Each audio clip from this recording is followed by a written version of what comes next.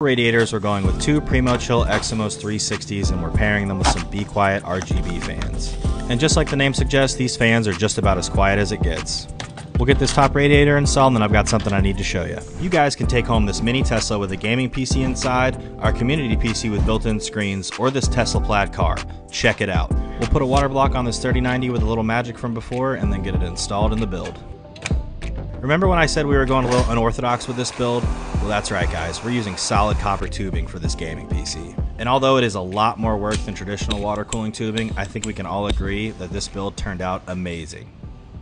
I mean, just look at those tubes shine. And to accent all this copper, we're going with this metallic silver view from Primo Chill. We just love the effect that this coolant creates in a water cooling loop. But we want to know guys, was all this extra work worth it?